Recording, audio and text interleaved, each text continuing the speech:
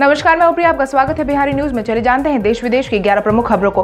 Technology day पर प्रधानमंत्री नरेंद्र मोदी ने टेक्नोलॉजी के महत्व की दी जानकारी। प्रधानमंत्री नरेंद्र मोदी ने आज टेक्नोलॉजी दिवस पर सभी देशवासियों को बधाई दी है। साथ ही उन्होंने यह भी कहा है कि मैं उन सभी लोगों को सलाम करता हूं जिन्होंने तकनीक के प्रयोग से लोगों की जिंदगी में सकारात्मक बदलाव लाया है। आपको बता दें, इसके अलावा कोविड-19 के खिलाफ जारी जद्दोजहद के लिए तकनीक की भूमिका की भी प्रधानमंत्री नरेंद्र मोदी ने प्रशंसा की है, जिसके तहत उन्होंने ट्वीट कर कहा है कि कोविड-19 की इस परीक्षा में तकनीक में महत्वपूर्ण भूमिका निभा रहे सभी फ्रंटलाइन वॉरियर को सलाम करता हूं जो कोविड-19 से जारी जद्दोजहद में तकनीक पर रिसर्च कर रहे हैं। यह तकनीक आज देश को कोरोना से मदद कर रही है। हमें तकनीक को सकारात्मक रूप में बढ़ाते रहना चाहिए ताकि इस धरती को और ज्यादा अच्छा और स्वच्छ बनाया जा सके। कल से चलने वाली ट्रेनों में चुनिंदा लोगों को मिलेगी एंट्री। कोविड-19 के कारण पूरे देश में लॉकडाउन का माहौल है। वहीं इसी बीच इंडियन रेलवे ने 12 मई यानी कि कल से पैसेंजर ट्रेन को चलाने का ऐलान जारी किया है, जो इसके बाद कल से नई दिल्ली रेलवे स्टेशन से 15 शहरों के लिए नई ट्रेनों की परिचालन की जाएगी। इन ट्रेनों की बुकिंग आज शाम 4 बजे से ऑनलाइन माध्यम से शुरू हो जाएगी और इसके साथ ही ट्रेन के टिकट काउंटर से ही नहीं बल्कि इसका सिर्फ ऑनलाइन बुकिंग ही करवाया जाएगा। टिकट काउंटर से नहीं मिलेगा और सिर्फ उन्हीं लोगों को ट्रेन में सफर करने की अनुमति मिलेगी जिनके पास कंफर्म टिकट होगा। वहीं रेलवे ने यह भी साफ कह दिया है कि सिर्फ प्रमुख स्टेशनों पर ही स्टॉप दिया जाएगा, जिसका ब्यौरा बाद में मिलेगा।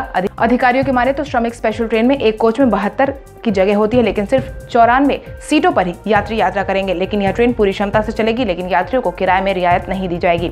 बिहार में एक दिन में अभी तक के मिले सबसे ज्यादा मामले। बिहार में एक दिन में नया रिकॉर्ड बना है, जिसके तहत बीते दिन बिहार में कोविड-19 के पॉजिटिव 85 मामलों को पाया गया है। वहीं अब तक 6 लोगों की कोविड-19 की वजह से जान भी चली गई है, जिस पर बिहार में प्रभावितों की संख्या 700 के पार पहुंच गई है। वहीं स्वास्थ्य मंत्रालय के अधिकारियों की माने तो पाए गए सभी मामले अधिकतर प्रवासी मजदूरों के हैं। खबरों के माने तो यह सभी मामले कुछ को छोड़कर ज्यादातर लोग हाल ही में दिल्ली, गुजरात, महाराष्ट्र और अन्य राज्यों से आए माइग्रेंट्स हैं। हालांकि सरकार ने पहले ही केंद्र सरकार को इस बात की जानकारी दे दी थी कि अगर लोगों की आवाजाही शुरू हुई तो भारी संख्या में कोविड-19 से प्रभावित व्यक्तियों को देखा जाएगा, और हुआ भी वैसा ही। बिहार में जहां मामले सीमित पाए जा रहे थे, वहीं बीते दिन से मामलों में अचानक से इजाफा देखा गया है। पूर्व प्रधानमंत्री मनमोहन सिंह एम्स में हुए भर्ती। पूर्व प्रधानमंत्री मनमोहन सिंह को बीती रात एम्स में भर्ती कराया गया है। खबरों की माने तो मनमोहन सिंह ने अपने सीने में दर्द होने की शिकायत की थी, जिसके बाद उन्हें एम्स में भर्ती करवा दिया गया है। जानकारों की माने तो मनमोहन सिंह इस समय एम्स के कार्डियक न्यूरो सेंटर में भर्ती हैं, जहां डॉक्टर उनकी जांच कर रहे हैं। वहीं उनकी देखभाल के लिए डॉक्टर्स की टीम की नियुक्ति की गई है, जिसमें मेडिसिन,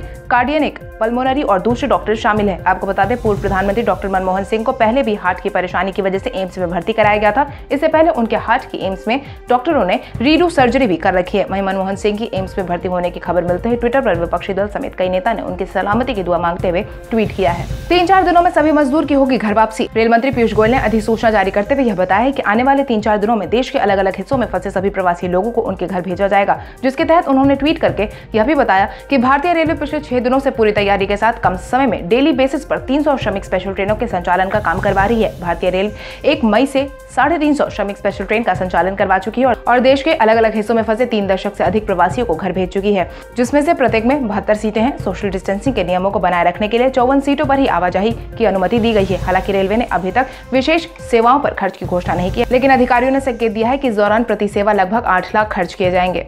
कोवैक्स मशीन में 1500 कोरोना सैंपल की होगी जांच। देश में कोविड-19 को लेकर हर दिन 1 लाख से ज्यादा जांच करने की दिशा में सरकार ने अत्याधुनिक तकनीक का सहारा लिया है, जिसकी मदद से एक दिन में कम से कम 1500 कोविड-19 सैंपल की जांच हो सकती है। अमेरिकी वैज्ञानिकों द्वारा तैयार किए गए कोवस 6800 मशीन से एक बार में करीब 23 सैंपल की जांच हो सकती है, जिसकी शुरुआत दिल्ली के national centre for disease control के लैब में इस मशीन को लगाकर की जाएगी। उड़ीसा सहित कई राज्यों में इस मशीन को लगाने की तैयारी शुरू हो चुकी है, जिसके तहत अब भारत 1 लाख जांच करने की क्षमता से काफी करीब पहुंच चुका है। National centre for disease control के एक अधिकारी की माने तो इस मशीन में पॉजिटिव और नेगेटिव रिपोर्ट का रिजल्ट सेव हो जाता है, जिसके बाद उड़ीसा सहित कई राज्यों में इस मशीन को लगाने की तैयारी शुरू हो चुकी है। अब भारत रोजाना 1 लाख जांच करने की क्षमता से काफी करीब पहुंच गया है। अमेरिका से वापस भारत आने के लिए 25,000 लोगों ने करवाए रजिस्ट्रेशन। वंदे भारत मिशन के तहत केंद्र सरकार ने दूसरे देशों में फंसे भारतीयों को अपने देश वापस लाने का ऐलान जारी किया था, जिसके तहत अमेरिका में भारत के राजदूत तरनजीत सिंह संधू द्वारा जारी किए गए एक रिपोर्ट के अनुसार अमेरिका से भारत लौटने के लिए पहले सप्ताह में 25,000 भारतीयों ने रजिस्ट्रेशन करवाए हैं, जिसके लिए 7 उड़ानों का परिचालन किया जाएगा।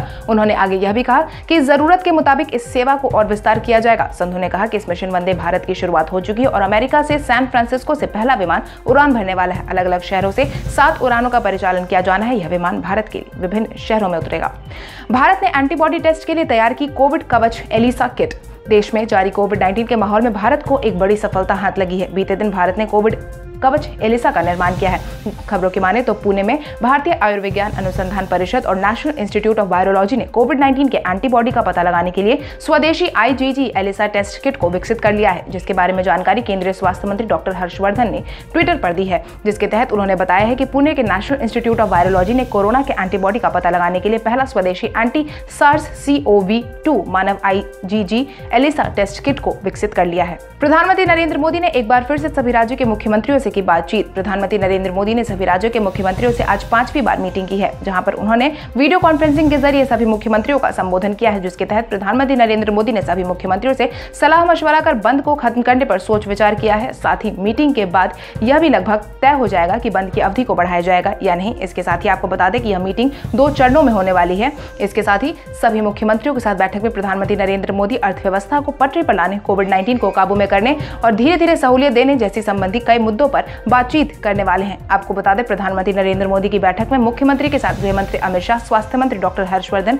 मुख्य सचिव, गृह सचिव, स्वास्थ्य सचिव और राज्यों के DGP भी शामिल हुए हैं। कोविड-19 से निपटने के लिए की गई व्यापक तैयारी। देश में कोविड-19 से प्रभावित मरीजों की संख्या में लगातार बढ़ोतरी हो रही है। वहीं अब कोरोना से निपटने की व्यापक तैयारी की जा रही है और इसी के तहत हेल्थ इंफ्रास्ट्रक्चर और फैसिलिटी सुविधा बनाई गई है, जिसके लिए हेल्थ फैसिलिटी को 3 कैटेगरी में बांटा गया है। पहली कैटेगरी है डेडिकेटेड कोविड-19 हॉस्पिटल। यह वह अस्पताल है जहां पर संक्रमित के कंफर्म केसेस देखने को मिलते हैं, जहां पर ICU, वेंटिलेटर और बेड के साथ ऑक्सीजन सपोर्ट सिस्टम होता है। वहीं दूसरा है डेडिकेटेड कोविड-19 हेल्थ सेंटर। ऐसे अस्पताल में मॉडरेट रूप से बीमार कोविड-19 मरीजों का इलाज होता है। तीसरी कैटेगरी है डेडिकेटेड कोविड केयर सेंटर, जहां पर उन मामलों को देखरेख होती है जिनमें हल्के लक्षण या फिर आशंकित मरीज होते हैं। कोविड-19 से निपटने के लिए सरकार अपनी तरफ से पूरी कोशिश कर रही है और यही कारण है कि सभी अस्पतालों को 3 कैटेगरी में बांटा गया है।